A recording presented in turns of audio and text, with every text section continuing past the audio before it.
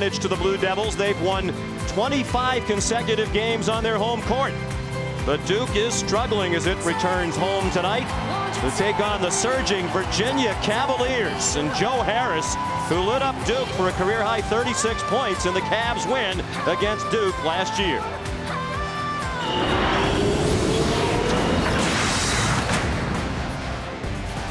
Welcome, everybody, to Big Monday, presented by Verizon. You're watching the ACC on ESPN tonight. It's the Virginia Cavaliers, 3-0 to start the conference season. All wins by double digits, taking on the 23rd ranked Duke Blue Devils. Good evening, everybody. Welcome to Big Monday. Sean McDonough along with Jay Billis, joined shortly by Janine Edwards. Delighted to have you with us. Duke is off to a 1-2 start in conference play after their loss Saturday at Clemson. It's the first time they've been below 500 in the league through 3 games, Jay, since 2006, 2007. Everybody in the building asking you tonight, what's wrong with Duke? Well, Sean, they've had a hard time defending in the last 3 games, their ACC games, when they've been 1-2. Duke is giving up 50% from the field, yet they're only turning the ball over 6 times a game. So it's not like they're coughing the ball up and allowing their opponent to play ahead of their defense. This is against their defense. They've got to get tougher defensively, tougher on the boards, and their best players have to play well at the same time. They scored just 59 points Saturday in that loss at Clemson, and tonight they'll have to go against the famous pack line defense that was made famous by Dick Bennett and now his son Tony Bennett coaching it to his Cavaliers. Well, this is an excellent defensive team. They're rugged at both ends of the floor, but especially on the defensive end. And the pack line defense is exactly what it sounds like. This is a containment defense that wants to keep you out of the paint. Everybody's in gaps, and they will put late pressure on a shot. They don't want to give up baseline. They want to drive you into the middle. They certainly don't want to give up second shots, but we got to show you more of their defense this way. And this is a very good defensive team. They do not foul, do not put you on the line, but at the same time, they make everything difficult. As we go one-on-one, Saturday against Clemson, Duke faced the best scoring defensive team in the country.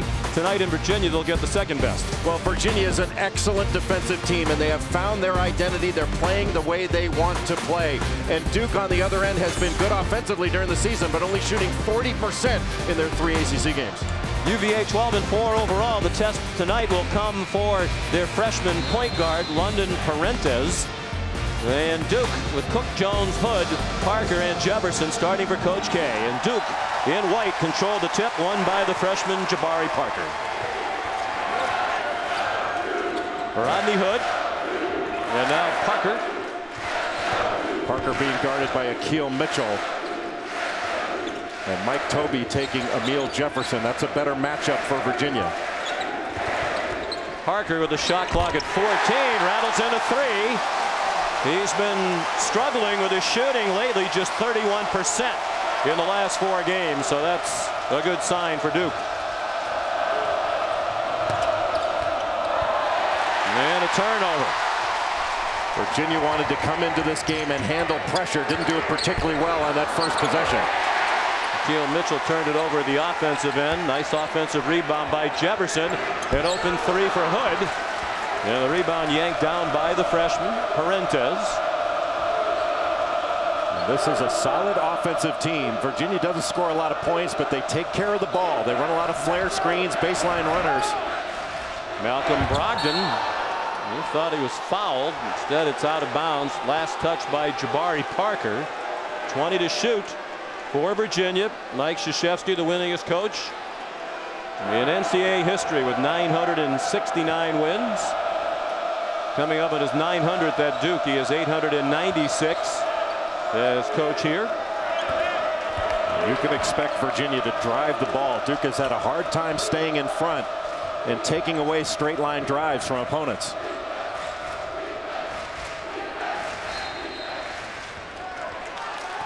And now a whistle and a foul on Rodney Hood. First foul against Hood and Duke. Tony Bennett, his 5th season. The last time they were 3-0 in league play was his first year, 2009-2010. But that season went south. They wound up 5-11 in conference play. Joe Harris, short with the jumper. And you can expect Harris to look for his shot more. He had 16 points against NC State. Only took 8 shots, but he only played 20 minutes. He's got to get more shots for Virginia to be at their best. Last year, Harris averaged just under 12 shots per game from the field. This year, that's 7.5, and it's a big reason why his points per game have dipped from 16 a year ago to 10 this year. He missed the entire summer. Had a foot injury. He wanted to play USA basketball. It really took him out of preparing himself for this season, but he is starting to play like the old Joe Harris now. Good inside, short with it. He did a very nice first year playing for Duke. Sat out last year as a transfer from Mississippi State. But Brogdon did a really nice job defensively, and you're right, Sean. Hood has been magnificent over his last 3 games. And a UVA turnover. Brogdon's pass went off the hand of Harris and out of bounds. So UVA scoreless more than 2 minutes in. I think Tony Bennett was a little bit concerned about how his team would handle what he called extreme pressure. He figured that Duke, coming off an embarrassing loss at Clemson, would come out and really try to put pressure all over the ball. Foul on the drive. Looked like Les Jones was ready to count the bucket. Looked like Matt Jones got away with a walk there when he first caught the ball, shuffled his feet before he took off. Just couldn't see it there, but that was a foul as he drove into the lane. He's a terrific defender. Even though he's a freshman, he is far more advanced than most freshmen are defensively. Understands where to be, understands help principles. Got a chance to be a really good player. Jones, as you saw, averaging just 8 minutes per game. That was a lineup change made tonight by Coach K, trying to shake things up a little bit with their struggles of late. Jones into the lineup for Rasheed Suleiman. 5-0 Duke. Duke bringing full court pressure after the made free throw. And this was a team that before the season I thought would be able to press quite a bit this year and really get out and pressure and force turnovers in the half court, but it hasn't really been that kind of team. Mike Krzyzewski told us before the game tonight he wanted to be that kind of team this year, but he felt the rules changes, the emphasis on freedom of movement made it harder for teams to press. So they've backed off. Virginia still scoreless. And a tough jump hook wouldn't go. This is where Parker can be special, is in transition. Joe Harris rebounded that miss.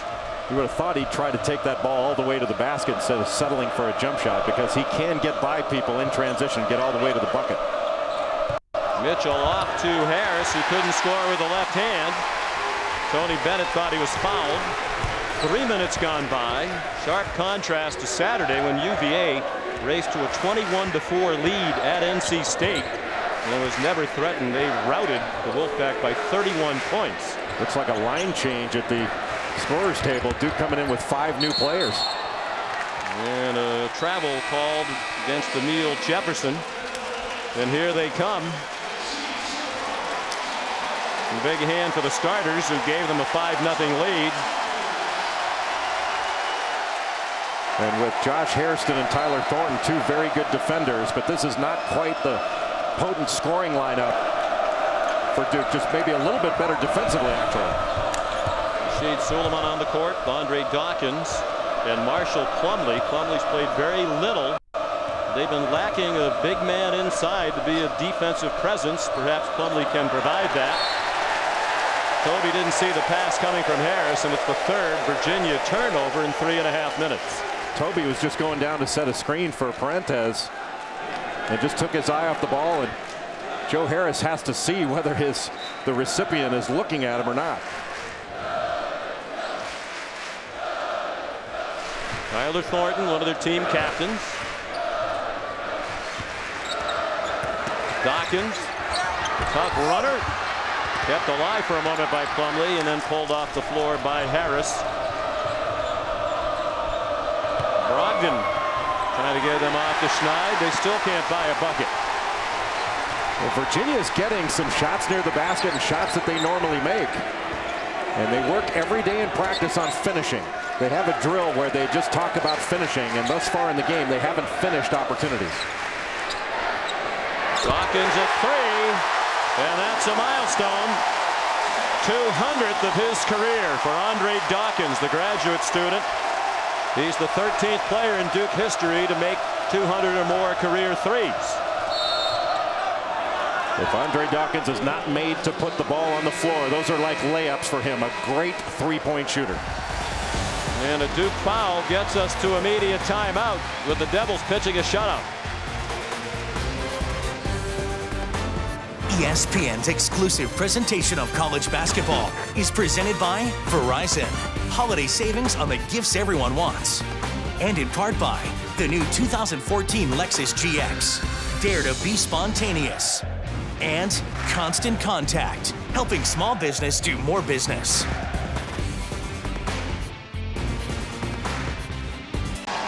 Duke's off to an 8-0 start. Virginia looking for its 4th win in a row after they got pummeled at Tennessee late last year on December 30th. With more on that and the Virginia turnaround, we welcome in Janine Edwards.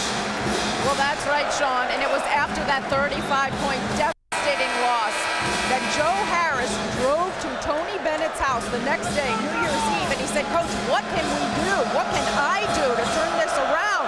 And Bennett said he saw that as a turning point. He had been kind of waiting for his seniors, Akil Mitchell and Joe Harris, to take ownership. And now they have. They've got more discipline on offense and more ruggedness on defense, and leaders speaking up.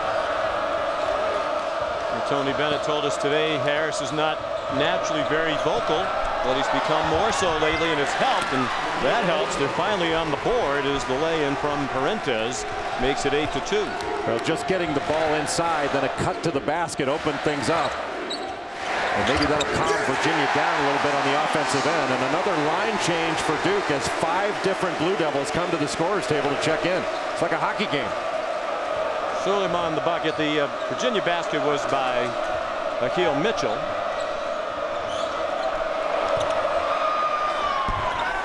Mike Tobey a little bit long with it. Here comes Suleiman. Might have a little extra motivation tonight after being taken out of the starting lineup by Coach K. Suleiman has had a very difficult year. Didn't play at all in the Michigan game in the Big Ten ACC Challenge. And has really been inconsistent on both ends of the floor in practice. He has not played his best. Missed a 3. Akil Mitchell the rebound. Why do you think that is, Jay? He had such a nice freshman year last year. Suleiman, 11.5 points, 3.5 rebounds. I'm not sure that he put his time in this summer and really worked as he would have expected to make the kind of jump you want in a really good player from a freshman to sophomore year, frankly. Good passing there in the half court. Mitchell dumped it underneath to Tobey, who was fouled by Andre Dawkins. Second foul on Dawkins. And Mike Tobey will go to the line. Tobey's made a really nice improvement, Sean, from last year to this. He had 16 points, 7 rebounds against North Carolina State on Saturday, his best game of the year. Sophomore from Monroe, New York. More substitutes. Well, you can see Mike Krzyzewski wanting to keep the pressure on, keep everybody fresh. It looks like he thinks he's been playing some of his guys too much, and they've been pacing themselves, and clearly he doesn't want any of that in this game. Tobey makes both. It's been a very difficult stretch for Coach K, not just the 2 losses in 3 games in conference play. Both games they had a comfortable lead, it seemed, in the second half, led by 10 at Notre Dame and lost, led by 9 at Clemson in the second half Saturday and lost. But much more troubling to Coach K, the unexpected death of his brother Bill the day after Christmas. Parker a miss. Nice offensive rebound by Emile Jefferson. We talked to Coach K before the game. Jay said the loss of his hero, his only sibling, brother Bill, really knocked him back, and you could sense the emotion still very raw for Coach K. Well, you can see it, and I had the pleasure of getting to know his brother Bill, just an amazing person. And I mean, this has clearly affected Mike Krzyzewski in a very profound way, and it's been very, very difficult on him. We talked about the problems facing Duke as Hood deflected out of bounds. Coach K said, well, we have a very young team, and it would help if I can get my act back together and help them. And you know that the death of his brother, 38 years in the Chicago Fire Department. Bill Krzyzewski. He was a captain in the Chicago Fire Department, never missed a day of work. Malcolm Brogdon a miss. Nice work on the offensive glass by Anthony Gill, who's come in off the bench. So baseline runner, then a down screen for Malcolm Brogdon, and Anthony Gill did a nice job on the glass. And Duke is an undersized team. And this is a very good rebounding Virginia team. They're out rebounding their opponents by close to 9 per game, and Duke getting out rebounded by over 6 per game, especially in conference play. Gill missed the first.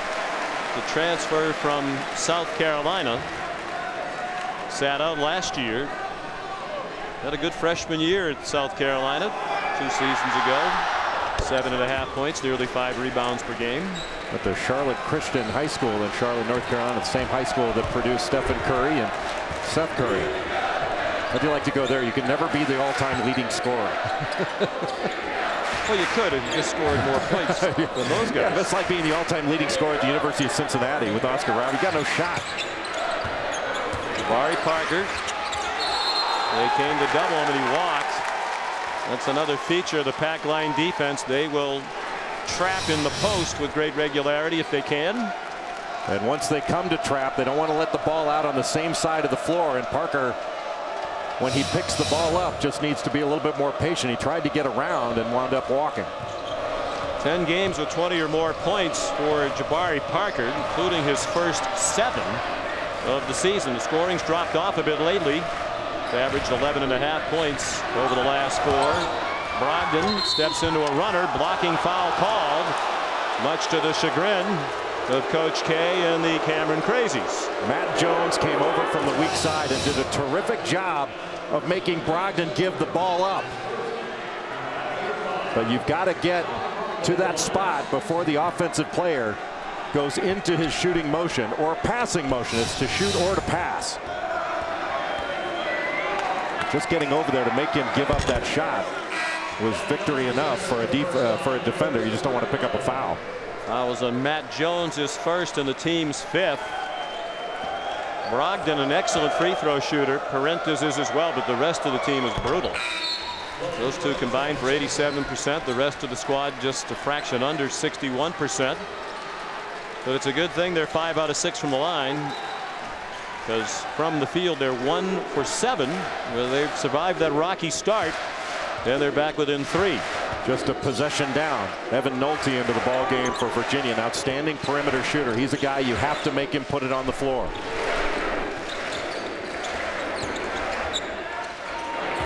Duke running mostly motion offense here, not really running the normal set plays that they've come to run throughout the course of the year. Looks like they're just trying to get more ball movement and not be quite as predictable. Jones trying to probe that defense. Shot clock running out. Hood a 3 wouldn't go. And a good offensive rebound. And right back to the basket went Emile Jefferson. That's really what Emile Jefferson needs to do to be an effective player, is really hit the glass. He's averaging over 8 rebounds per game in ACC play, 6.5 on the season. That was the first basket of the game for Jefferson, slender sophomore from Philadelphia. Gill tried to avoid the contact from Parker, then missed the shot. Now Quinn Cook. Wide open, Hood. Off the mark from three-point land.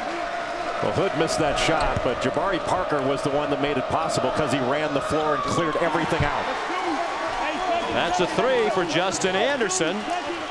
Some Virginia fans here celebrating the 3 by Justin, the sophomore. Now, this is a tough Virginia basketball team. They're really difficult to speed up, and you have to speed them up on the defensive end. If you try to do it by taking quick shots on offense, playing 5-on-5, it's going to be a time of possession game, like in football, and you're going to spend all your time on defense. Cook. But what a good hedge by Anthony Gill. Again, they make the Blue Devils use almost the entire shot clock. Jabari Parker tried to rebound the miss by Hood, but lost it out of bounds. Well, at the first media timeout, Duke led 8-0. All of a sudden, it's 12-10. Coach K telling the crowd to get more involved.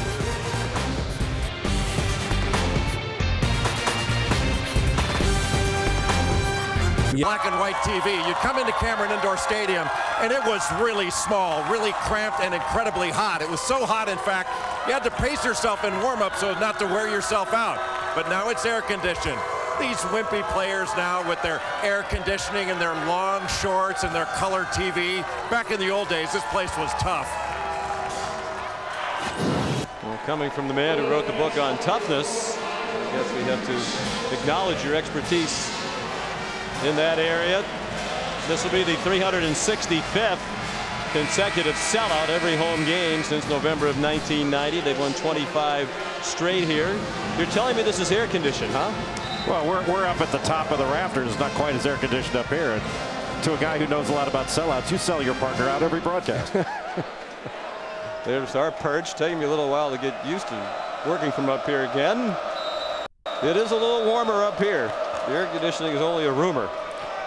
The view of the court is a rumor as well. A little pressure provided in the backcourt by Suleiman. And Duke really trying to get up and put pressure on Virginia, but thus far Virginia stayed low and has handled it. Toby missed a little hook.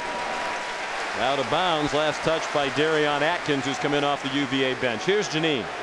Well, guys, exactly what you were just talking about is what Virginia's been focusing on in that last timeout. Duke's pressure. They need to do a better job handling it and getting the ball, working the ball to the inside. That's what they're going to focus on this possession. And after the first few possessions, Janine, I think Virginia's done a really good job of it. They've just got to finish plays. Dawkins missed a runner. Well, this is not really a game that's going to be decided on forcing a lot of turnovers. I think Duke feels like if they can force Virginia a little further out on the floor, it gives them an advantage. Suleiman a three, then the lead back to 5. 5 points off the bench for Suleiman, averaging 7 a game. Sophomore from Houston. Well, Duke's got a 5-point lead, but Virginia's got the pace that they want. And that was not the kind of shot that Tony Bennett wants off of one pass, and it allowed Duke to get out a bit in transition and force Virginia to scramble back. Strong move to the bucket. 7 points for Suleiman. And Suleiman trying to get into the freshman Parantes from Los Angeles. Parantes did a really good job of handling pressure against Florida State, especially after Joe Harris went out.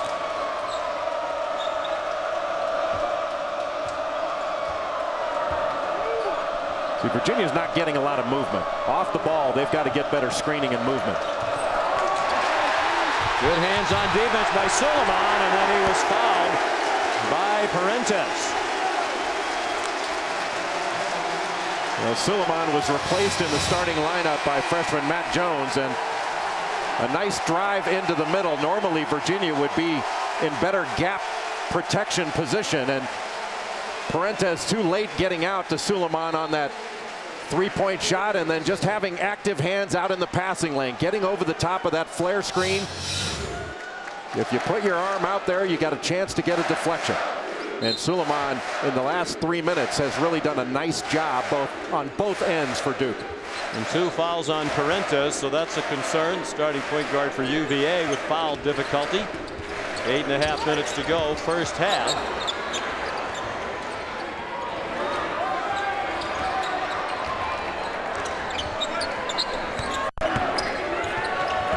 Cook to Hood. Again, the shot clock under 10. Well, Virginia stays so solid, they just make everything difficult. What a pass. Parker got it inside to Emil Jefferson, 4 points. And this is the largest lead for Duke.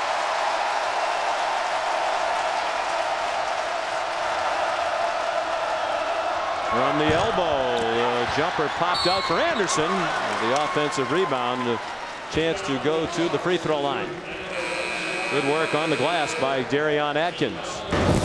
Jabari Parker essentially playing the 5 spot, and after that screen by Jefferson, he just shaped up to the rim. Couldn't get there. Duke by 9.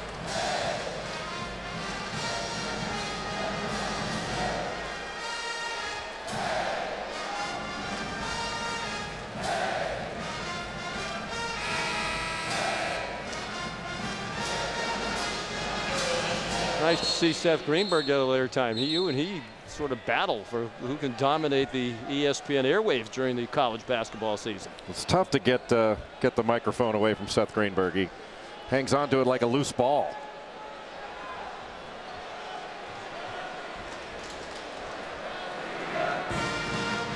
There's a problem apparently down on the court. It's right under the basket. There's a piece of equipment that's just hanging from behind the basket.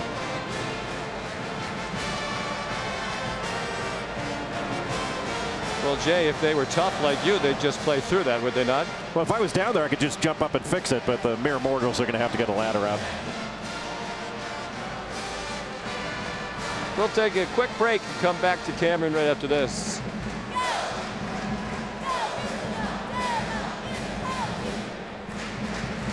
It's been like media timeout. ESPN, also live on Watch ESPN.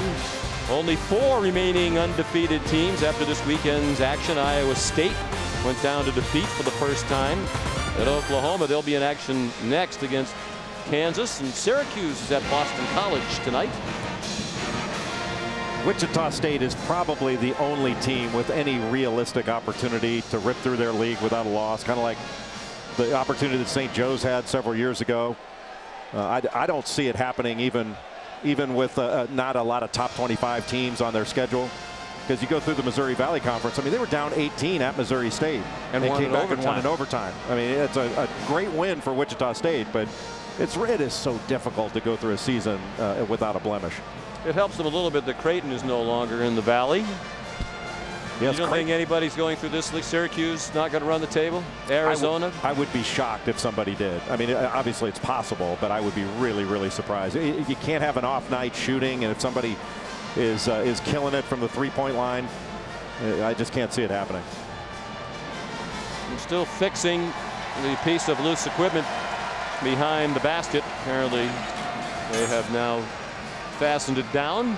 But it gives us a chance to look at the standings. In some ways, they look upside down. The 2 newcomers from the Big East tied for the lead along with Virginia. And Duke and North Carolina combined 1-5 in conference play. And North Carolina looked bad doing it Saturday at Syracuse. Scored 45 points, the lowest they've scored in the shot clock era. North Carolina is really scuffling right now and having a difficult time shooting the ball from the perimeter. Duke has gotten off to a shaky start. We expected both of those teams to be in the top 5 or 6 teams in the league. But boy, you look at those standings and it really has a Big East feel. Not just with the Big East teams, but just looking at all the teams and the fact that so many of the teams play at a slower pace. I mean, if you looked at KenPom.com to adjust the tempo, you would find a large number of ACC teams are down in the bottom third of Division I in pace of play. 2 free throws by Darion Atkins, who came into tonight just 44% for the year from the free throw line. Virginia staying in the game from the line, and the lob executed to perfection. Rodney Hood the finish. His first bucket.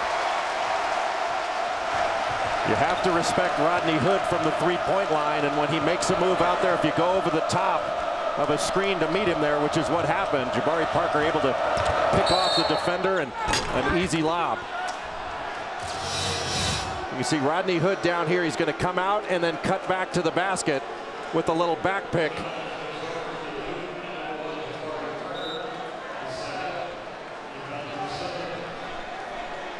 That's really well done. If you don't get enough pressure on the ball, that pass is easily made.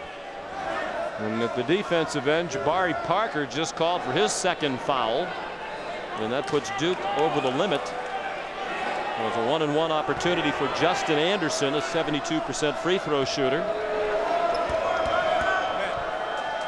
And Hot Laley's been UVA's leading scorer in 4 of their last 6 games. Missed the front end of the 1-on-1, and Emil Jefferson ripped it away.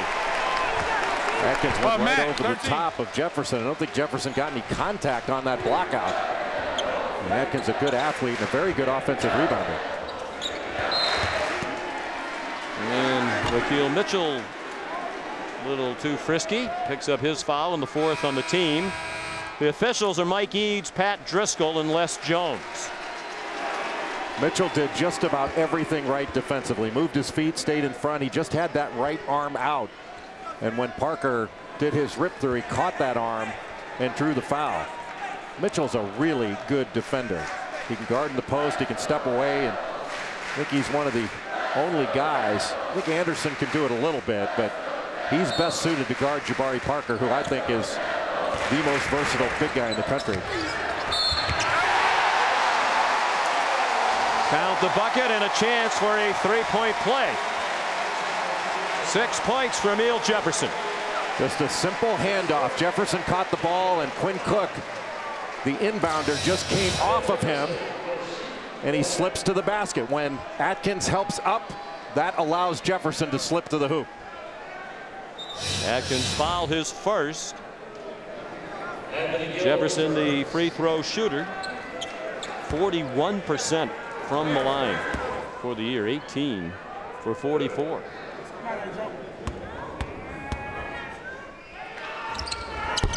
Duke has been good on the offensive end in this ball game, but what has staked them out to this 11-point lead has been their defense. You know, Virginia has not gotten anything easy. They haven't gotten an open shot. There they finally get something easy and don't finish. Malcolm Brogdon missed it. Well, the nice pass from Harris helped Virginia. If Harris could get some shots up, he's taken only 2 and missed them both. He's got to be more aggressive looking for his shot. Can't just be a blender. He's got to score for this team. Jefferson at the pass fake, had it blocked by Gill, and goaltending is the call.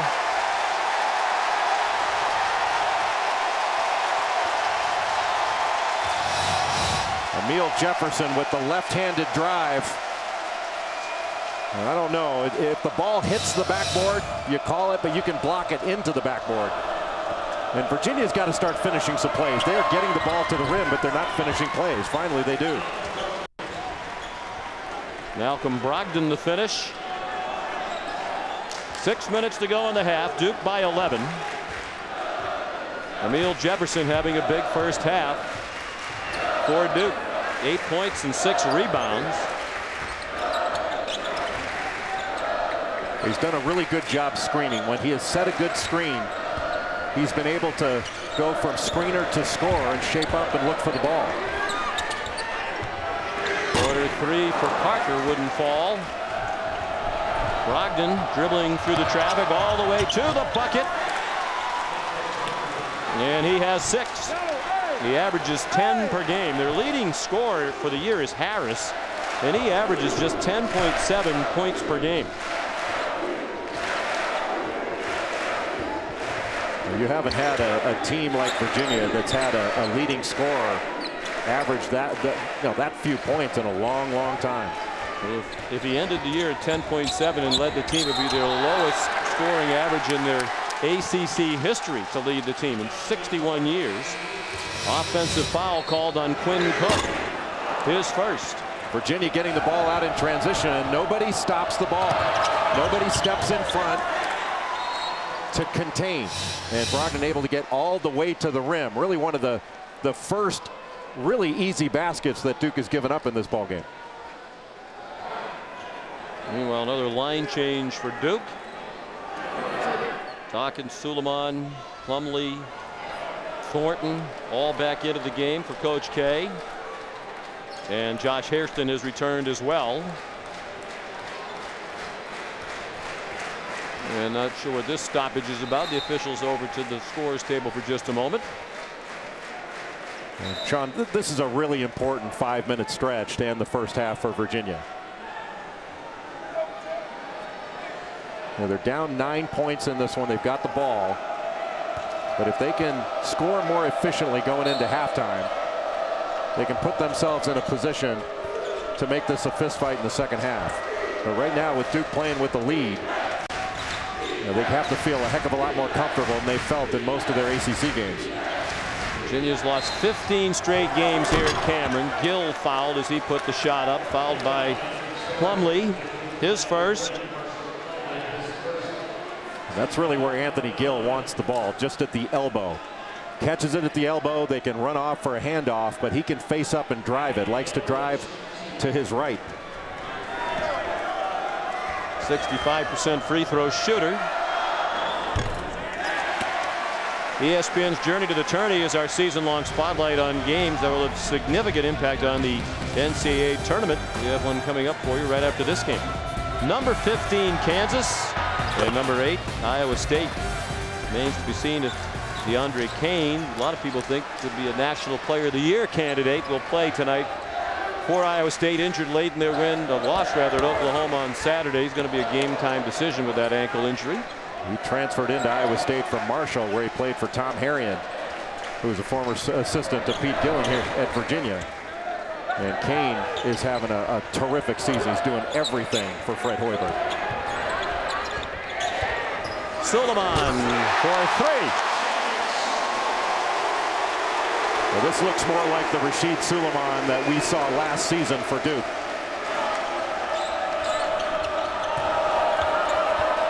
Gill blocked by Plumlee.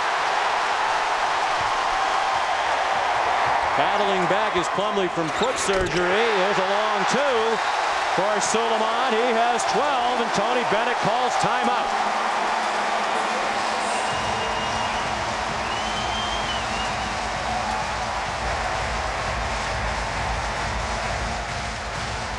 Rasheed Suleiman getting a little bit of space.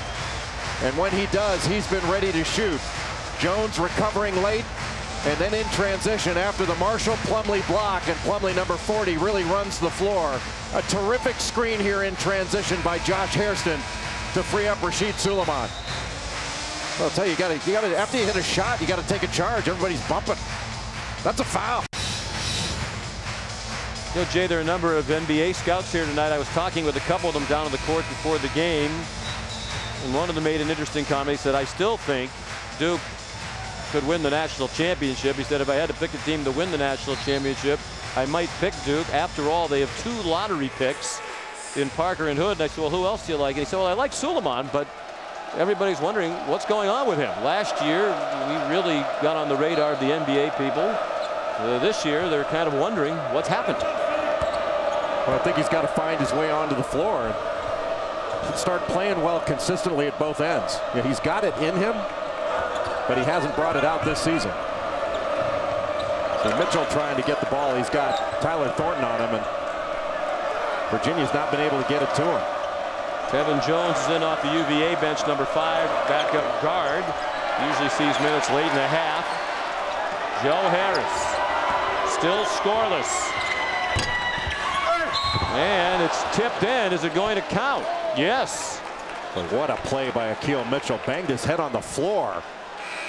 Tremendous concentration by Mitchell.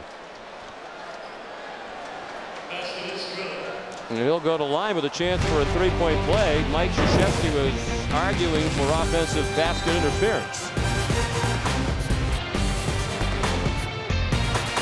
Timeout with 3:27 to go in the half.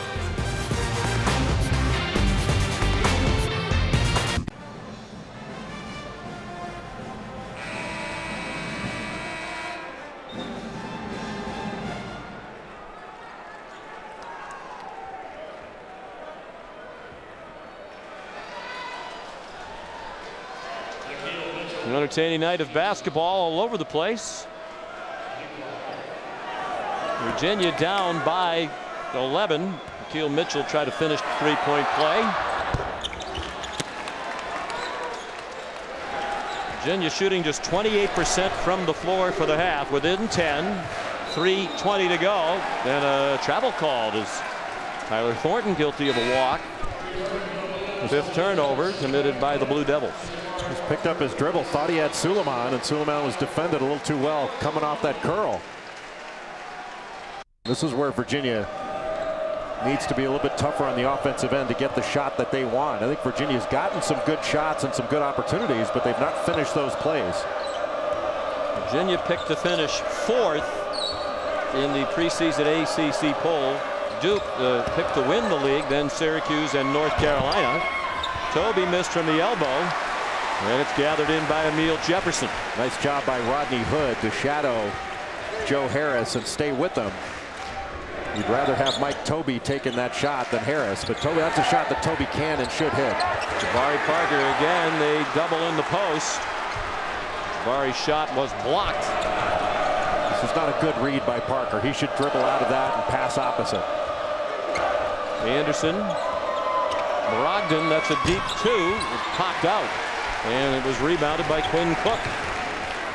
Again, Virginia getting open shots. At some point, you just have to knock them down, especially on the road. But they're hanging in there. Hood drove, and Brogdon was too close, bumping him the whole way, and this year that's going to be a foul. See Rodney Hood just sticking with and trying to stay on the hip of Joe Harris and staying between him and the basket, forcing him to pass it off. And that elbow jumper, that's something that Mike Tobey's got to hit. He's a good face-up shooter. He's got a good touch. You're not going to get a much better shot than that in any offensive set. Brogdon's foul was his first, the team's 6th.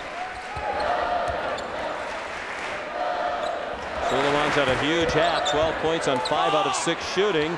Hood's open for 3. Brogdon ran up, but he was a little late.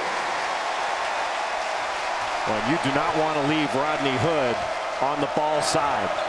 You help off on a drive on ball side, you are inviting a 3 or a shot fake and a drive.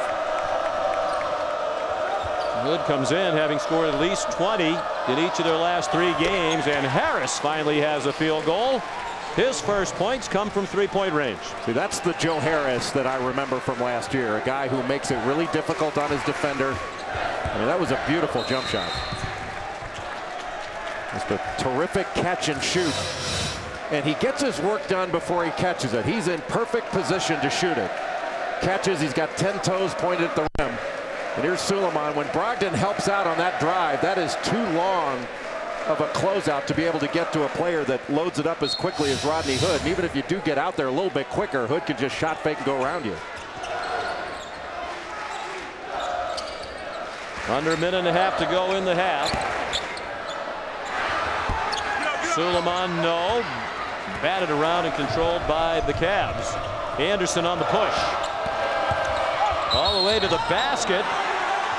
Pat Driscoll's calling it a blocking foul. Is he going to score the goal? Yes, he will. Get a chance for another 3-point play. Aggressive move by Justin Anderson after getting the rebound, just taking it all the way. And I think if Amile Jefferson had just simply held his position, I think it was trying to draw the charge on that wound up drawing him the foul. Well, apparently they don't count the goal now. They're saying it's a 2-shot opportunity.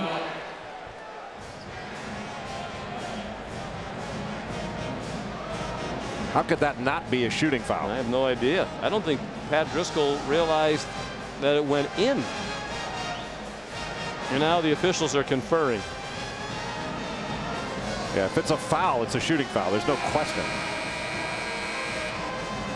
Tony Bennett's out to the midcourt now, signaling, isn't that a bucket? And he's being taken back to his bench by Mike Eads.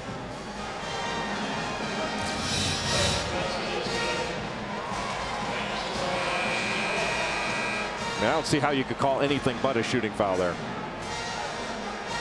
Well, it's Pat Driscoll in the left of your screen who made the call. Mike Eads also had his arm up for a foul, but it was Pat Driscoll who took control of going to the scores table and making the call.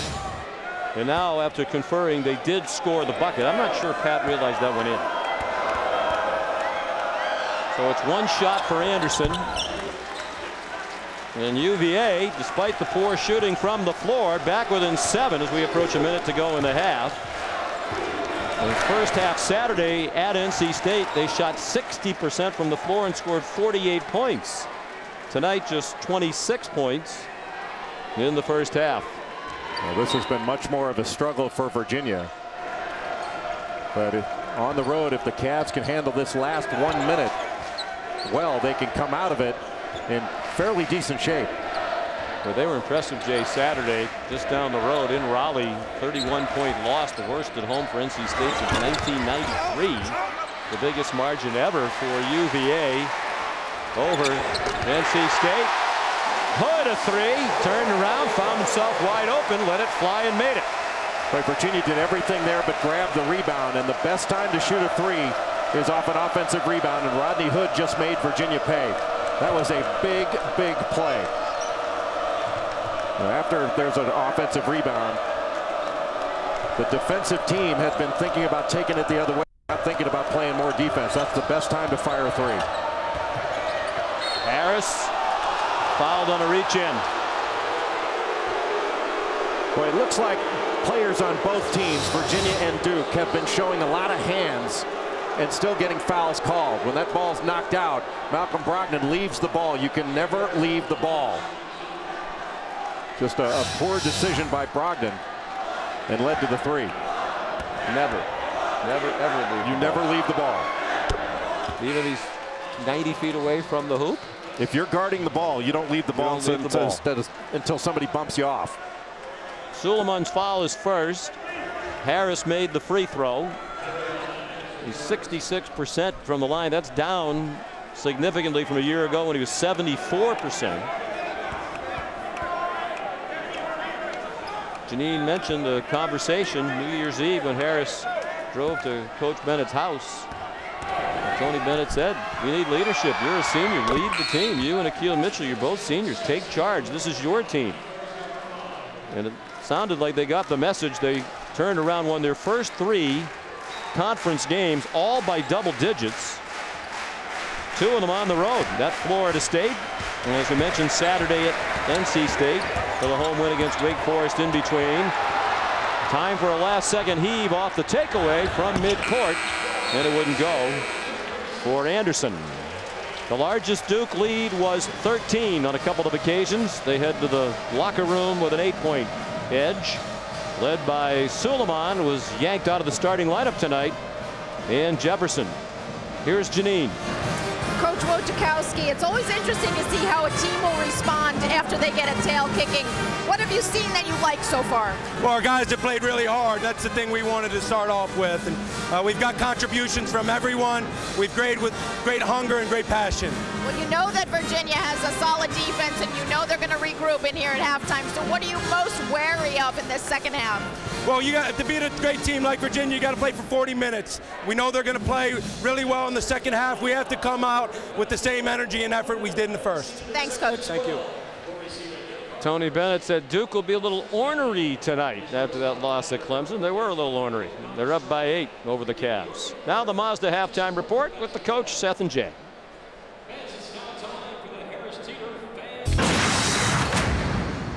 Welcome back to Big Monday, presented by Verizon.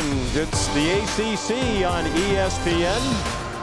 Virginia trying to remain undefeated in conference play. The Cavaliers are 3-0 as they come to Cameron tonight to take on 23rd ranked Duke.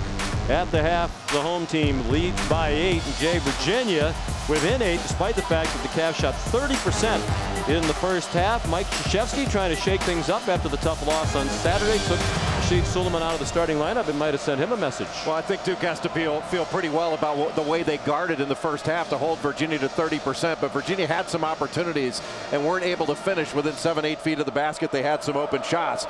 Duke did a really nice job on the offensive glass. Rasheed Suleiman had 12 points. Emil Jefferson had 8 points, 7 rebounds. But Virginia, if they take care of the ball and finish plays, they're only down 8. Well, it's Cavalier ball to begin the second half. London Parentes, the freshman point guard, finds Joe Harris, and that's a 3, and a great way to start the second half for UVA.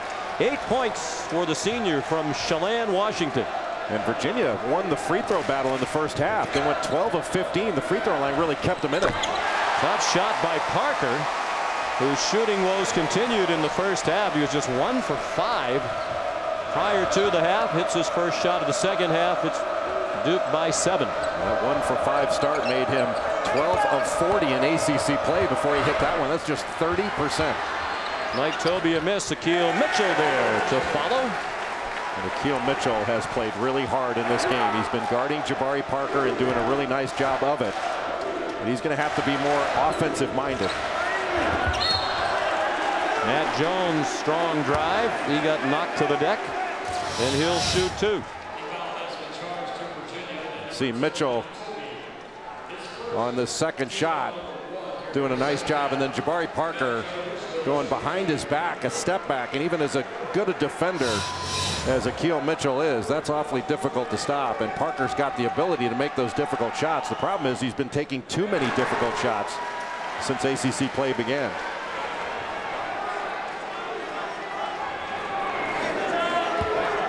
A lot of people have speculated that Jabari Parker has hit a freshman wall.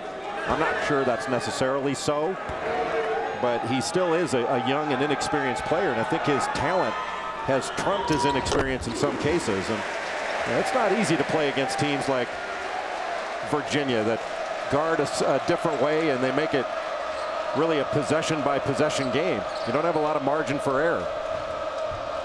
Jones made 1 out of 2. The foul was on Mike Tobey, his first. It would certainly help Virginia in the second half if Tobey would get more involved. He had just 2 points and no rebounds in 12 minutes in the first half after that big game Saturday at NC State. Duke's getting beaten off the dribble a little bit too easily, but their help side has been pretty decent. Brogdon lost it out of bounds. 5 turnovers for UVA. Here's Janine Edwards.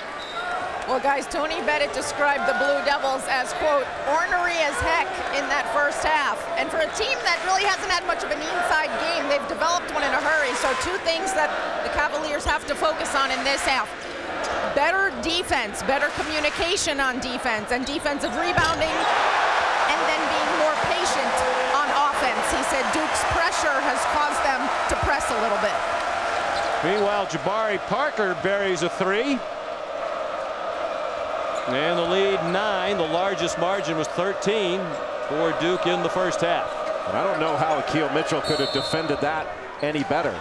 Rodney Hood grabbing Joe Harris on that, but Mitchell was right on Jabari Parker. He just made a really difficult shot. A little down screen, he gets around it. He went underneath that handoff, but he was right there to pressure that shot. Now, would it have been good if he went over? You're talking about a guy who's 6'8", going over the top of a handoff. That's difficult to ask. Harris couldn't finish. Tobey doing some work and finally gets one to go. His first field goal of the night. 4 points for Tobey. Nice job by Tobey of sticking with that. It would be easy after you miss a shot like that, you don't finish, to just give up on the play. And then Harris anticipated that pass. A pull-up 3. O'Neal Jefferson the rebound. There were 2 Cavaliers with good position for the offensive rebound and went over their heads. Parker feeling it, perhaps a bit too much. Yeah, that's what people call a heat check, which translated means bad shot.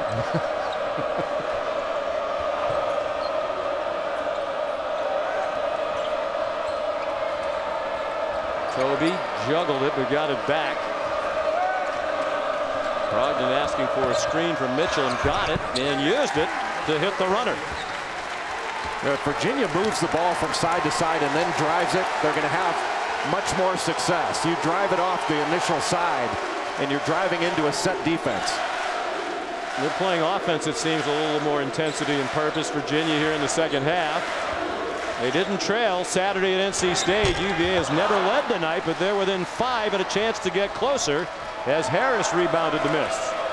Well, really the difference, Sean, in my judgment, is Virginia's been finishing plays in the second half. You know, they're getting the ball near the basket and they're making it. That shot that Joe Harris took in transition, that 3, I thought that was a good shot. You want to see him be that aggressive, so he's got to be guarded.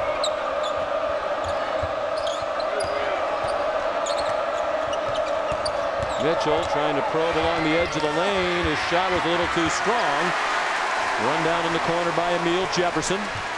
Quinn Cook and now Jabari Parker. Another play where Virginia doesn't finish. Duke didn't foul, gave him an opportunity to miss it. They challenged without fouling. The runner wouldn't go for the freshman Matt Jones out of DeSoto, Texas. Quinn Cook is down. They're playing 5-on-4 now. Perrin just passed up a 3. They're still really 5-on-4. Cook is hurt. Shot was blocked underneath as Mitchell tried to go up, and it's last touch by Duke, says Pat Driscoll. Crowd doesn't like the call. Cook still limping around. Tony Bennett wanted a foul underneath. Everybody's unhappy. Especially me. Well, that's nothing new. Looked like a clean block there by Jefferson. And he was out of bounds when he touched the ball.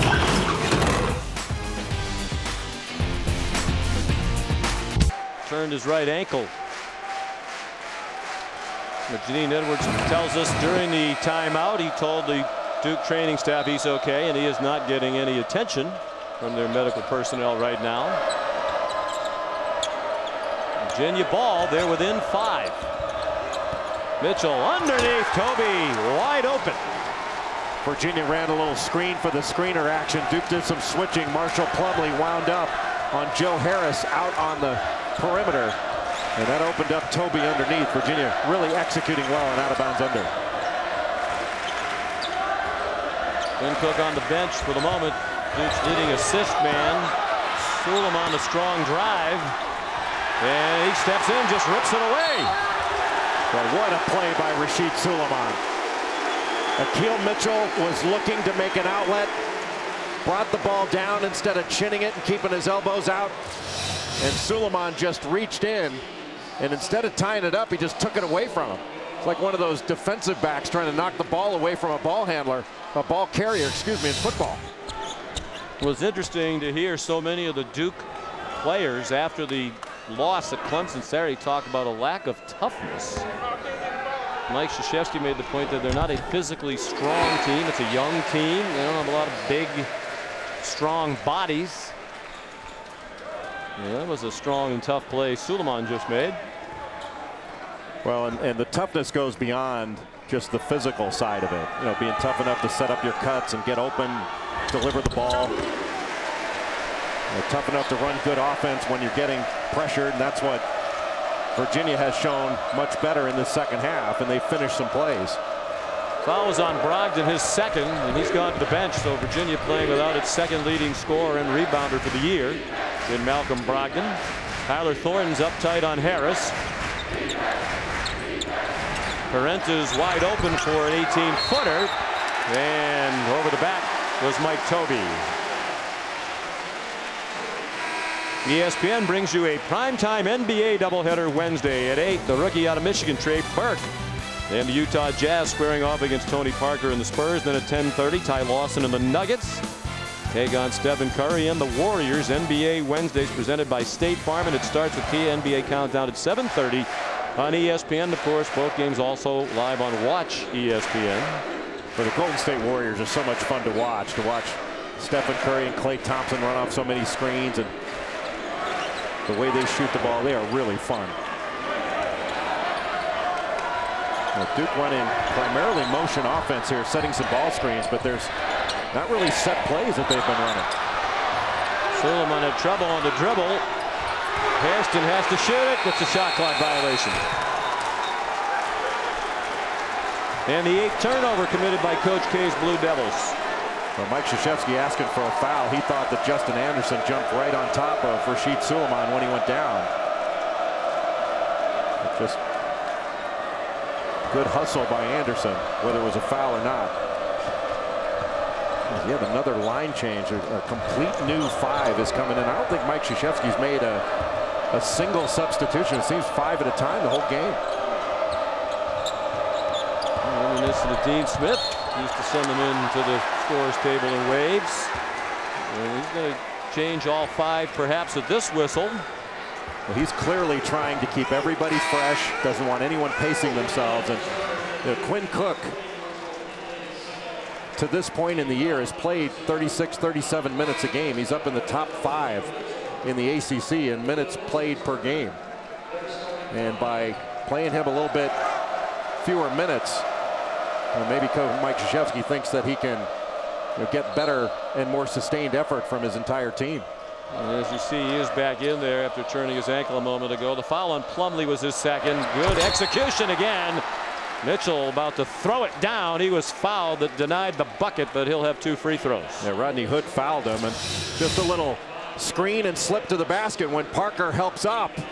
Rodney Hood had to come over, otherwise that ball was going to be punched. He almost finished the play anyway with a hard foul. 3 fouls on Hood. Whoa. Mitchell needs a little less club. Boy, the free throw line was really the friend of Virginia in the first half. I think Duke shot only 4 free throws. Virginia shot, what, 15? You know what made me think of the golf analogy? You know who's watching tonight? Kevin Streelman, a proud Dookie, one of the great players on the PGA Tour. A fine golfer. I bet he gives his friends putts when they're within 4 feet. In fact, he does. Unlike some Dukies I know. Could have played golf here today. It was a beautiful day here in the Triangle. Temperatures in the mid-60s. Warm inside. Cameron Indoor Stadium. Duke trying to win its 26th straight home game. Virginia trying to win here for the first time since 1995. That was also the last time they started 4-0 in the ACC.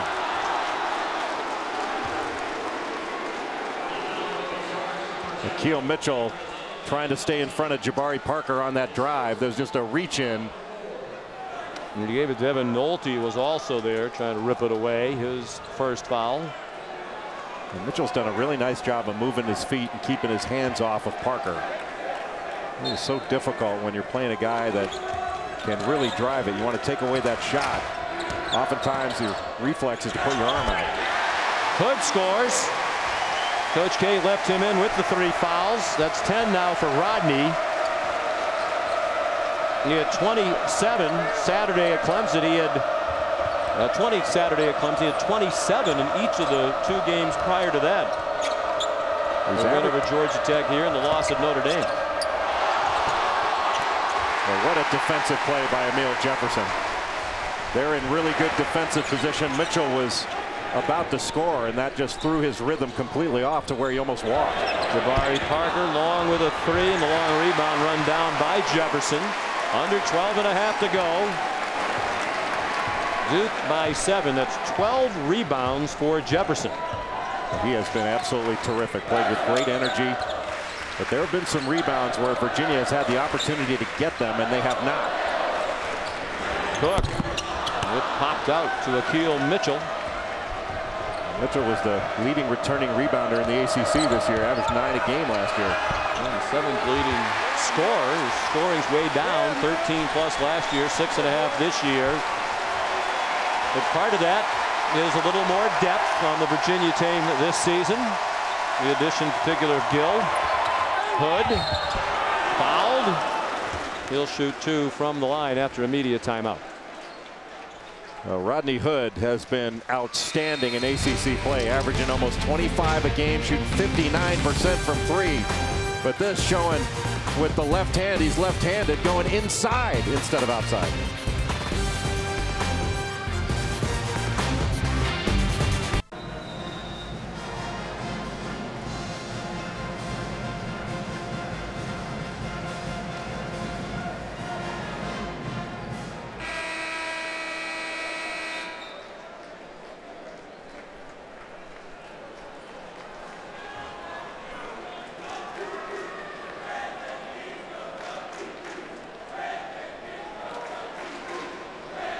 Against a dangerous BC team, Jay, that's had a very disappointing season for Steve Donahue. Syracuse #2 behind Arizona. They're 1-2 in the poll for the 6th consecutive week. And they're going to have to deal with Olivier Hanlon, a guy who has shot more free throws than just about anybody in the country. Just a terrific player and a terrific scorer. But when you guard Hanlon, you have got to keep him off the free throw line. Rodney Hood made the first free throw, 11 points for the transfer from Mississippi State, where he played 1 year. He was on the SEC all-freshman team when he averaged 10 points and 5 rebounds a game. Virginia had to within 5, 4 unanswered points for Duke, and the margin back to a more comfortable 9 with 11.5 to go. But Virginia really having to start their offense further out on the floor with Duke's pressure. Now, this may not be a great Duke defensive team, but this is as well as Duke has played defensively since they played Michigan earlier in the year. Rashid Suleiman called for the foul. That's one of those points of emphasis this year. It was interesting talking to Coach K before the game. We talked early in the telecast, Jay, he wanted to press early in the year, but thought it was hard to do with the emphasis on the hand checking and freedom of movement. But he thinks the officials have backed away from that slightly as we've moved toward conference play. Brogdon scores inside. That sort of echoes a comment I heard our Dan Dockich make on the air the other night. And I know John Adams, the coordinator officials for the NCAA, has been after his men to not back off and continue to be attentive to it. I don't think anybody wants to see touch fouls called. But, you know, for those who lament the quote-unquote new rules, this has always been in the rule book. It just hadn't been in the specific rules. It's been in all the interpretations. But, you know, I would ask, well, make a case for why a defender should have his hands on a ball handle. There really isn't a good case. And nobody's arguing that incidental contact should be called. But I think if you look at how the game has gone over the last 10 years or so, there are hands all over people. And it's become a clutch and grab game. Joe Harris called for his second foul. Hood gets a breather. 1 out of 2 from the line for Matt Jones. 4 points. He didn't score in any of their 3 ACC games. A deep bench player thrust into the starting lineup tonight with Coach K trying to shake it up. It was interesting to hear Coach K describe it. So he said he liked the emphasis on taking away the hands on the dribbler, the arm bar, and all that kind of stuff that's been so much of a focus this year. The backdoor cut denied as Anderson's pass was intercepted. And that right there was the difference in the game.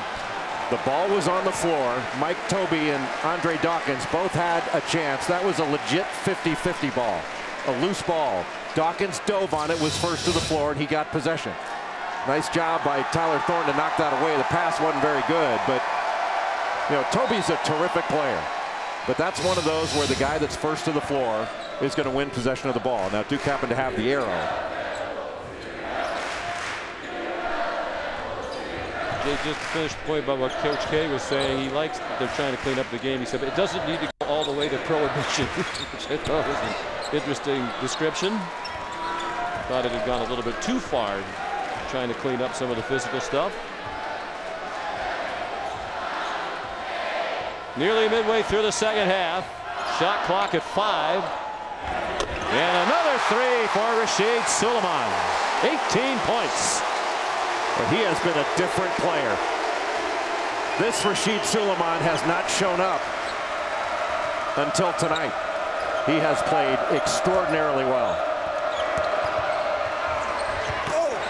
Tobey on the offensive glass missed the shorty as it rolled off. If Virginia could just make their layups, this would be near a tie game. You know, they have had so many opportunities within 5-6 feet of the basket, and they haven't been able to finish these plays. Suleiman, his season high was 20, and that was in their opener against Davidson when they scored 111 points. A lot of people thought, wow, Duke's really going to benefit from that freedom of movement. More of a flow in the half court offensively. Dawkins fouled on the drive. Yeah, Suleiman had scored in only 4 games in double figures since prior to tonight. Well, that game against Davidson, the first of the year, Duke shot as a team close to 70%. It was just an amazing shooting performance.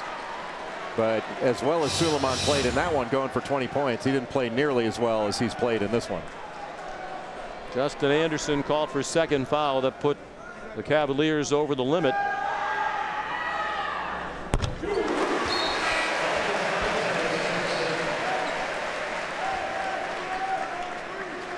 Duke with only 4 team fouls in the second half. That means going down the stretch, the Blue Devils can continue to be aggressive defensively without fear of putting Virginia on the line, which they did in the first half. They put Virginia on the line quite a bit. Dawkins, outstanding free throw shooter, better than 86%. Entering tonight, he made a pair, and the lead is back to the largest of the night for Duke, 13 with 9:15 to go. Look how far Virginia's got to go out to catch the ball. Brogdon looked like a goaltend. It is a goaltend called against Emil Jefferson. And Malcolm Brogdon has 12.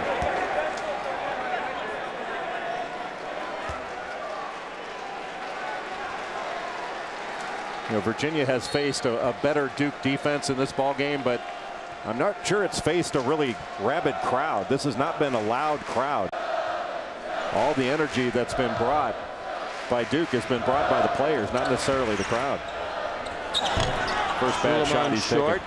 That was a bad one.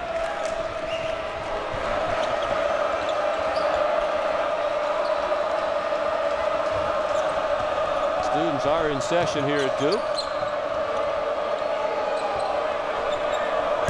UVA started its semester today back in Charlottesville. Mitchell fouled on a reach-in by Tyler Thornton, but he probably saved the bucket and will make Lakeal Mitchell earn the 2 at the free throw line. When Virginia's gotten the ball inside, they've gotten some good things. Get the ball into Toby down. He's a pretty good passer. And Mitchell, just as he's done a couple times when the ball's gone inside, he's just dove right to the rim and has gotten something really good. 7 points tonight for Mitchell, the senior from Charlotte.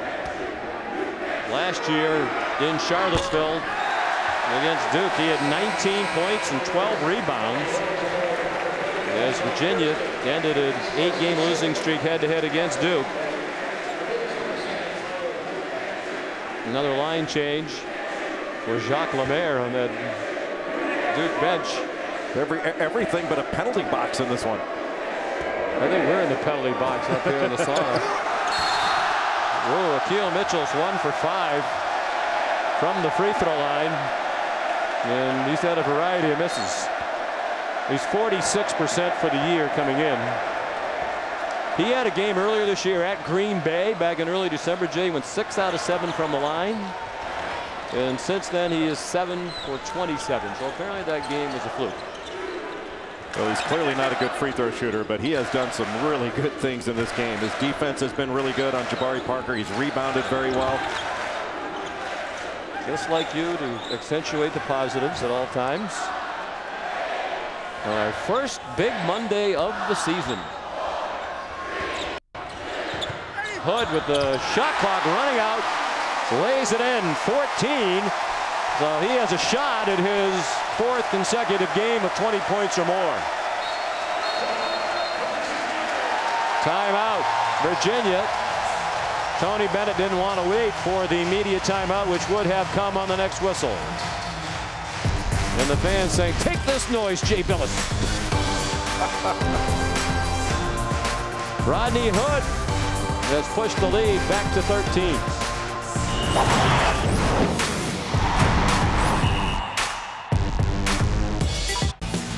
Time for tonight's Did You See That? Brought to you by Verizon. And did you see the play of Rasheed Suleiman? A young man who didn't start in this ballgame. Freshman Matt Jones took that starting spot at his position.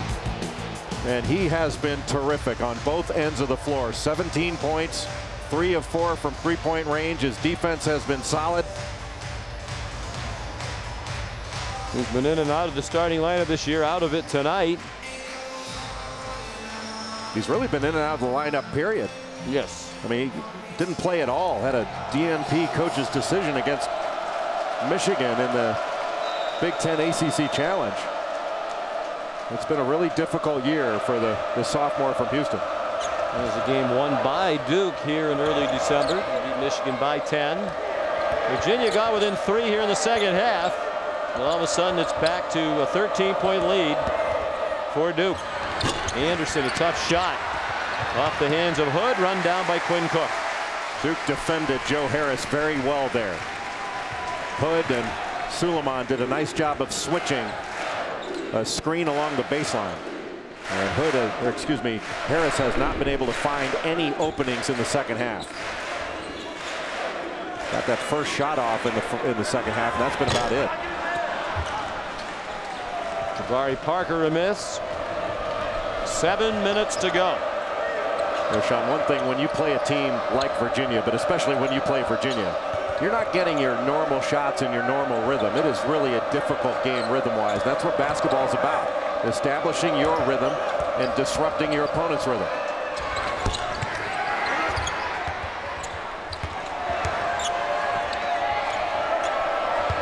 Harris, nice move along the baseline. 10 points, right on his average for Joe Harris. Well, that was a nice job by Joe Harris of keeping his poise along the baseline. Well, you have really got to stay between your man and the basket when you're in a situation like that. If he throws the ball back out, so what?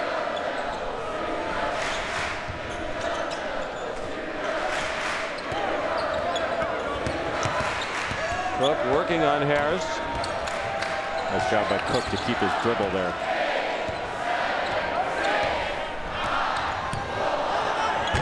Tough shot by Hood with the play clock running down.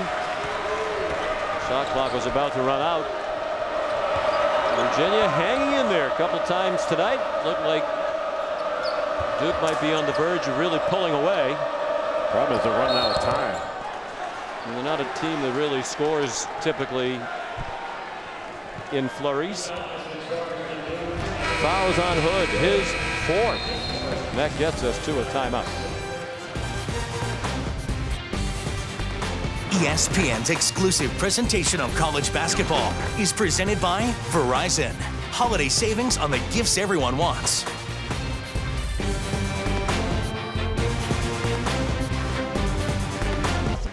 Watching tonight, Gerald Henderson of the Charlotte Bobcats, night off. He made the 2-hour drive over from Charlotte to watch his old team. Among the Duke basketball players I have played golf with, and that isn't many, he is by far the best. I know you like to think you are, but he's way better than you. He's a scratch golfer. His dad's a great golfer too.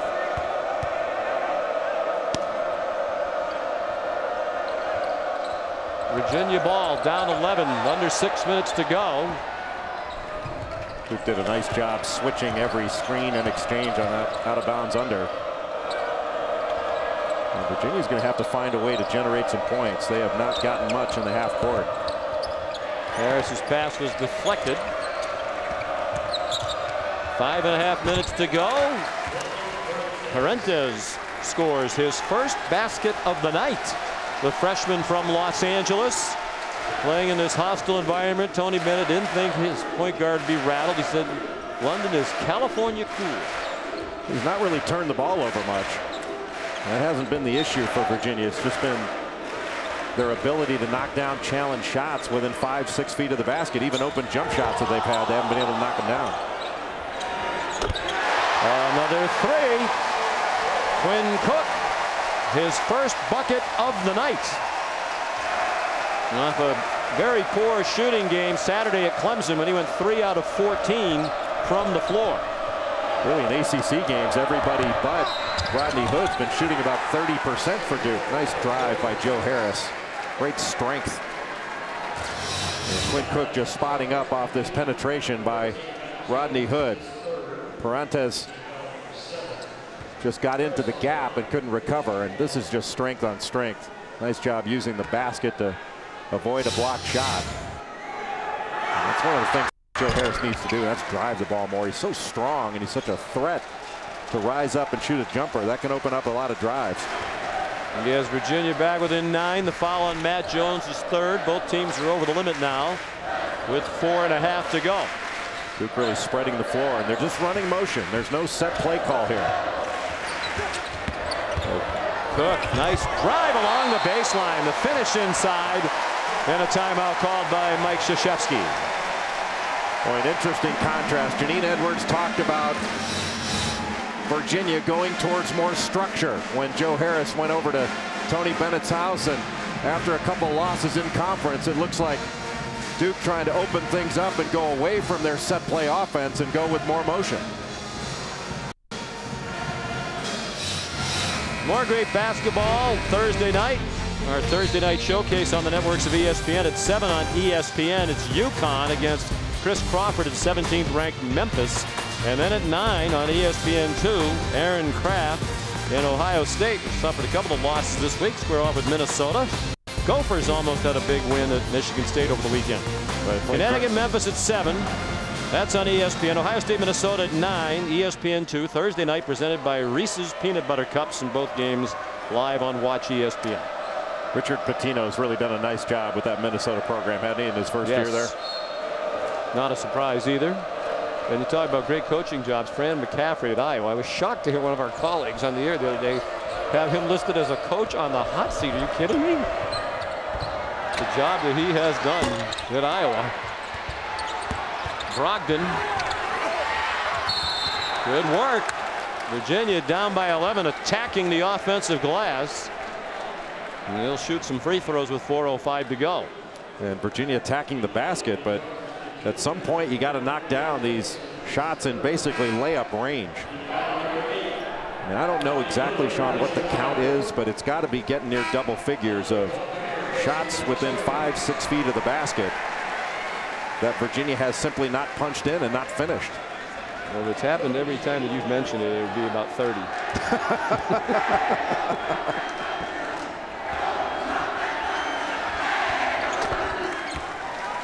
Toby, the free throw shooter, 67% for the year. From Monroe, New York, near Rochester, but went to Blair Academy in New Jersey.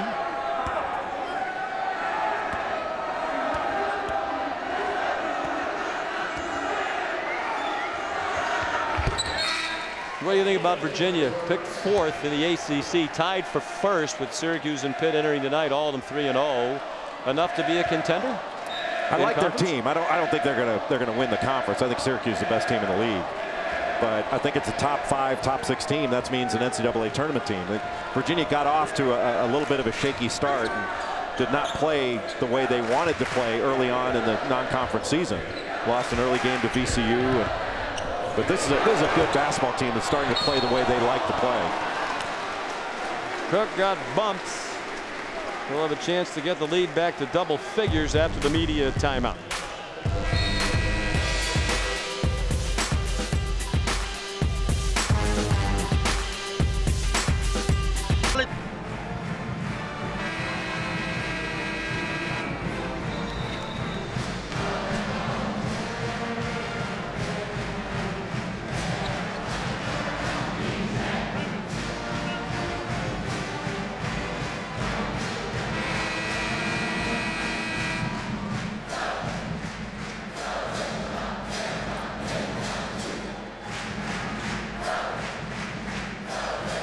All right, Coach, thank you. Here tonight's Wendy's Wooden Watch. We keep an eye on contenders for the Wooden Award to the best player in the country.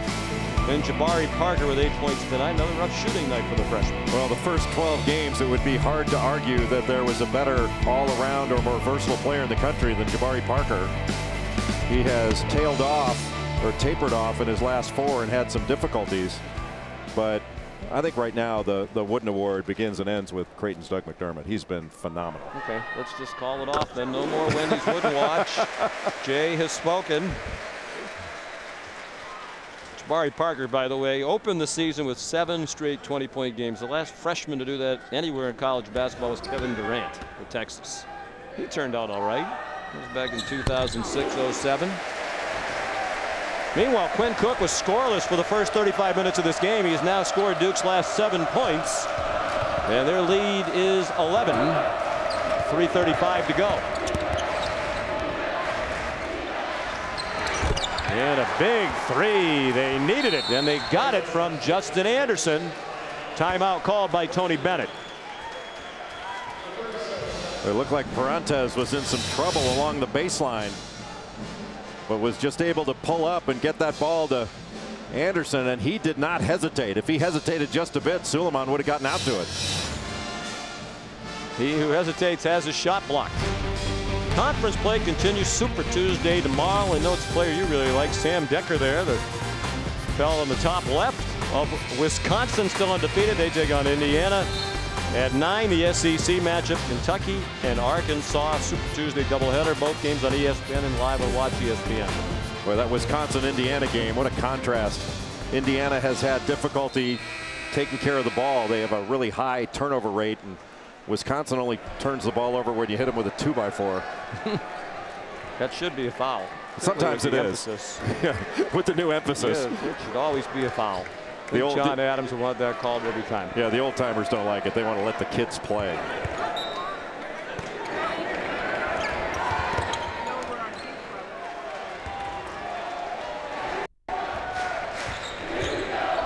Duke the ball in an 8-point lead, trying to get to 2-2 in conference.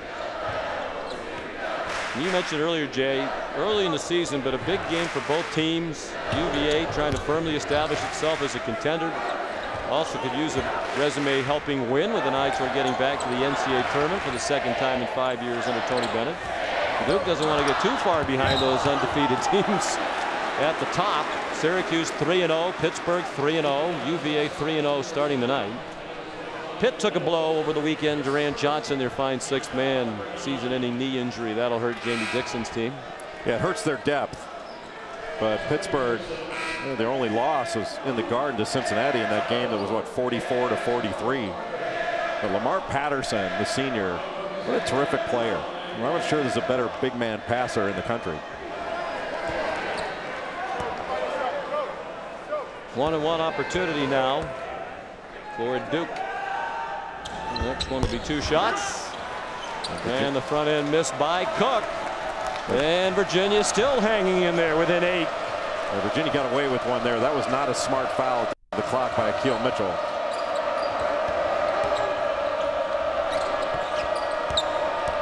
Toby, 1-on-1. Jefferson did a good job, but Anderson snuck in, tipped it in, and was fouled by Suleiman.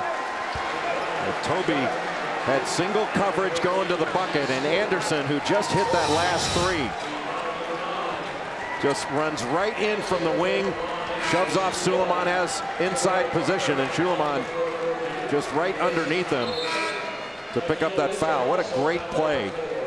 And that was with the right hand. Anderson's left-handed. What a terrific play. No doubt about the foul, even though Suleiman protested his 3rd foul. 9 fouls on each team. There'll be 2 shots from here on out. Anderson gets them back to within 5 and plenty of time. 12 points off the bench for Anderson. And you can feel the anxiety in the crowd. And now for Virginia, it's just about staying solid. Suleiman almost walked as he picked up his dribble, nearly dragged his foot. He's in trouble, and it's stolen by Harris. Breakaway layup. And they're as close as they've been in the second half. Back to within 3, 2:10 to go. I don't know why Suleiman didn't call a timeout there. Mike Krzyzewski will. Looked like Mike Krzyzewski is telling Pat Driscoll he was asking for a timeout from the bench. But Suleiman should have called that himself. The last thing you want to do is just jump up in the air and throw the ball up for grabs. He was in trouble. You get in trouble, call a timeout. Now you can see Krzyzewski over on the sidelines making the timeout move with his hands, but nobody saw it. Boy, what a big play by Joe Harris. 8-0 run for UVA over the last minute and 16 seconds. Looked like this one was in the win column for Duke. Not so fast, my friend, as one of our colleagues might say. How about Virginia hanging in there? Not surprising.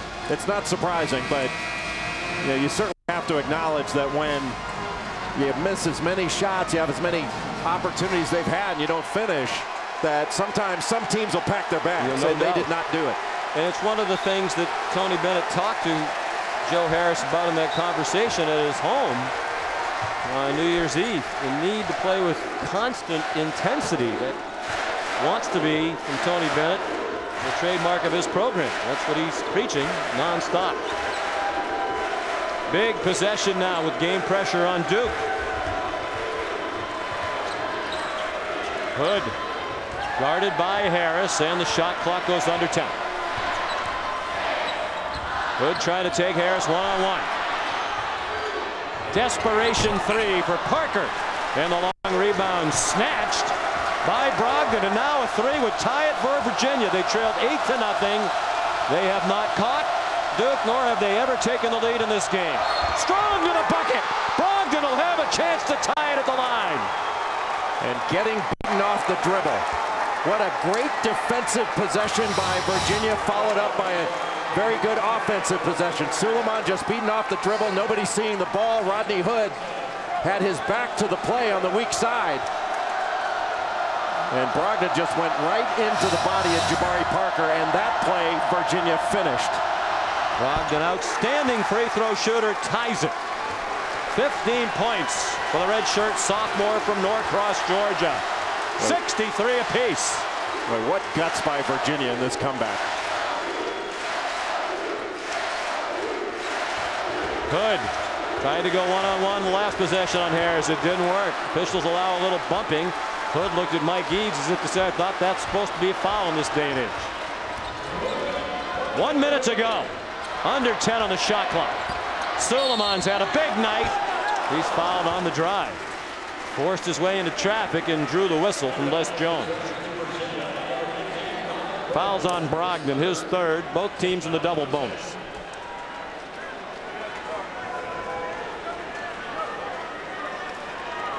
A pair for Suleiman, 78% for the year, 2 for 2 tonight. Trying to end an 11-0 run for the Cavaliers from the University of Virginia.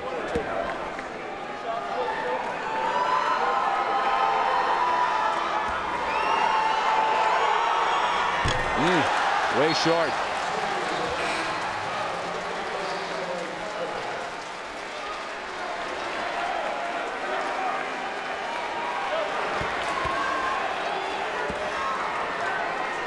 Virginia, make or miss, can get something quickly and really make this a 2-for-1 down the stretch. You don't want to take just anything, but I don't think you want to hang back and burn clock either. You want to be aggressive trying to get a score. And they've had some success over the last couple minutes, putting the ball on the deck and driving it. UVA with a chance to take its first lead of the night, trying to end a 15-game losing streak here at Cameron. That was an overtime win that got them to 4-0 in the ACC in 1995, the last time they were 4-0. A win would get them there tonight. Brogdon fouled hard. And he'll have a chance to give them the lead with 36.5 seconds to go. Well, Tyler Thornton fell down trying to guard Malcolm Brogdon. He took advantage of it, put it on the deck, and was able to draw that foul. Brogdon's been one of the best free throw shooters in the country this year, 3 for 3 tonight. He is 37 out of 41 for the year. 2 shots. Well, Brogdon's had a terrific basketball game, not just on the offensive end. He's played really good defense throughout the course of this game.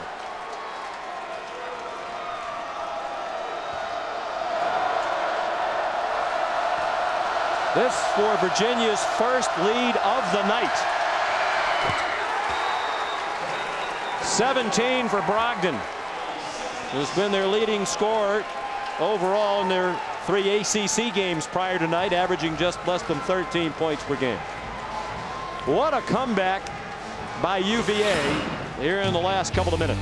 And they did it on the defensive end. Justin Anderson knocking a shot down, then this just amazingly acrobatic tip in with the right hand, the left-hander. And then the defense has been solid throughout the second half, taking advantage of the mistake by Rasheed Suleiman. Brogdon taking the ball to the basket right after that and finishing. With the guts that Virginia has shown in this game. Their first 3 games, because they played so well in ACC play, were blowouts and easy. And this one, getting the lead with 36.5 seconds to go in regulation, has been anything but. They lost by 35 at Tennessee on December 30th. Tony Bennett had the heart-to-heart with Jay Harris. And now they could be 36.5 seconds away from their 4th straight ACC win. As you said, Jay, the first 3 all by double figures. This one, they might just eke out. They're on a 13-1 run over the last 2:55 to take their first lead of the night. What does Duke do now with this possession? I think they attack. You can't just hold the ball for a long period of time. I think you got to take something quick. They've been running mostly motion throughout the course of the game. I'm almost certain there'll be a set play call here. Virginia has the arrow, the possession arrow. So if it's a tie-up, Virginia gets it. You run the clock down if you're Duke, or take your first really good shot? I think you take your first good look. You run a little baseline runner, flare opposite. Hood got a good look. Well short, might have been tipped. Suleiman for 3. Got the bounce. 2-point lead for Duke. No timeout. Yes, timeout. The last used by Tony Bennett. Whoa, what a bounce. The comforts of home. And Suleiman, the young man that missed one of those 2 free throws just a little bit earlier, and again, the best time to shoot a 3 on an offensive rebound. Terrific kick out.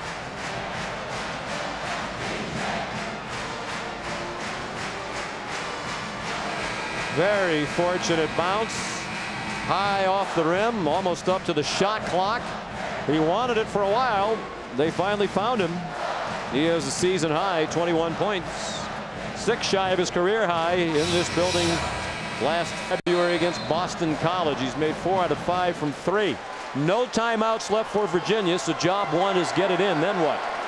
Get it in, and they've had some success driving the ball. Now, you don't have to take anything off the first side. Mike Krzyzewski wants a timeout to talk about his defense. You take your shot for 3 and the win? Well, I think you drive it, and if you collapse the defense and can get out for a 3, you take that open 3. But Virginia's had some really good success in putting the ball on the floor and driving the ball. And in fact, that's been a difficulty for Duke, is guarding the dribble. And I think you take advantage of that and put them in a position to foul. You're not going to get anybody in a position to foul just by taking a jump shot unless you kick it out. Virginia trying to go to 4-0 and remain atop the ACC. Syracuse just getting underway in Boston against the Eagles. Pittsburgh in its first year in the ACC, 3-0. And right now, Sean, an offensive rebound is a huge play. Now, Virginia doesn't have to worry about defensive balance to get back. They can send all 5 guys to the glass. So everybody has to block out in this kind of play. Brogdon played it into Akil Mitchell, and he threw it away. Then they got it back. Harris to the bucket. No! Jefferson was fouled with 6.8 to go. I don't know what the rush was there for Akil Mitchell when he got the ball along the baseline. There was nothing there. Mitchell catches the ball, and they looked like they were trying to set a little flare screen to get Joe Harris open along the baseline, but it wasn't there. Yeah, it was a design play, Jay, and it just looked like he was anticipating somebody was going to be in the lane, and the cutter hadn't arrived there yet. But with that much time, you don't have to take the first option. Right. 2 shots now for Jefferson, 0 for 1 from the line, and a brutal free throw shooter. And right on cue, he drains it. 41% for the year. Now the issue is, does Duke foul if you make this free throw? Excuse me, if you miss this free throw, do you foul? It's a 3-point game now. This would make it a 2-possession game if you knock this down. But if you miss this, do you foul? I think teams should, for the most part. Yeah, I think you wait till it gets across half court and you give it. Now, if you make this free throw, it doesn't matter. And a 41% free throw shooter, make 2. Yes! Another very friendly bounce through a brick. Off the back of the rim, even he's smiling as that one trickled in.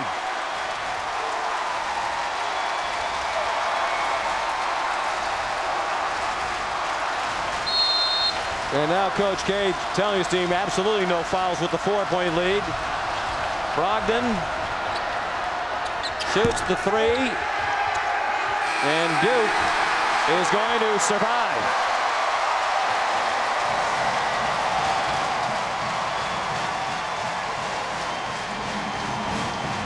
Gutsy comeback by Virginia and gutsy finish by Duke.